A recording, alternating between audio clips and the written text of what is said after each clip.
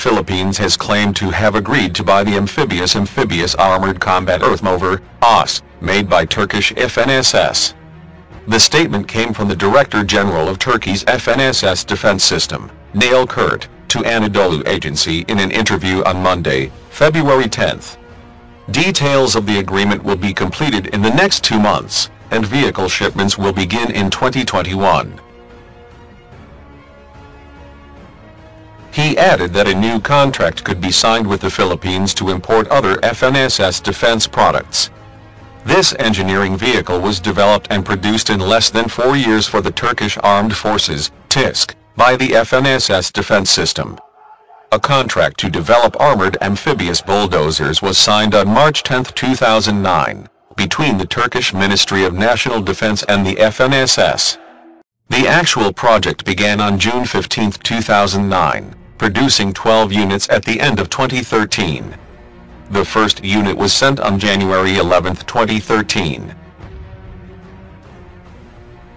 Kunduz is dedicated to moving land, clearing terrain obstacles, cutting steep slopes and stabilizing river flow to facilitate river crossings for combat vehicles during Turkish Army's amphibious operations.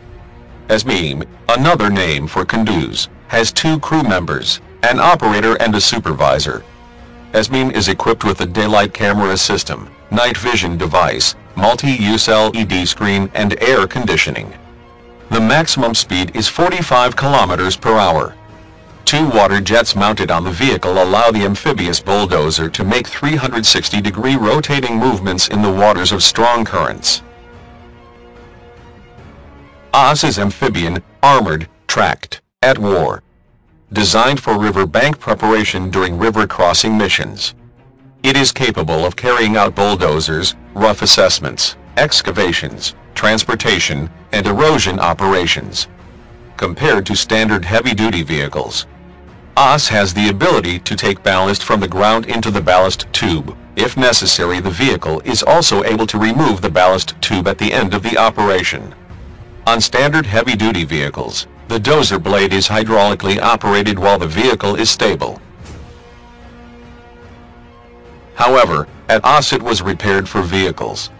With an adjustable hydraulic suspension system, the front of the AACE can be shifted in a vertical axis. This capability allows the blade or ballast tube to come in contact with the ground and penetrate it.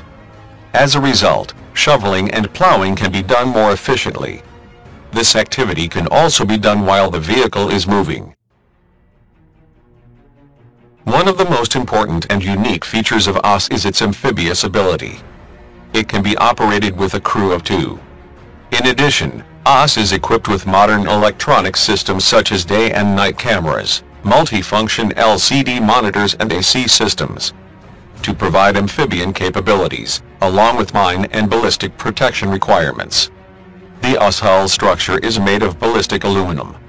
Its modern hydraulic system and power transmission enable vehicles to operate with higher maneuverability and operational performance. The AACE power package consists of a full automatic transmission, coupled with a diesel engine. AACE can go up to 45 km per hour on land. It can travel safely in streams at current speeds of up to 1.5 meters per second with 360 degrees maneuverability through its 2 water jets, placed at the rear on both sides of the vehicle. AACE is produced as a development and local production project for FNSS. Today AACE is used by Turkish Army Forces in various missions and has proven combat in certain operations. Source: ArmyRecognition.com. Thank you for watching my channel. This video is just an illustration. I hope you can understand it. Thank you, my friend.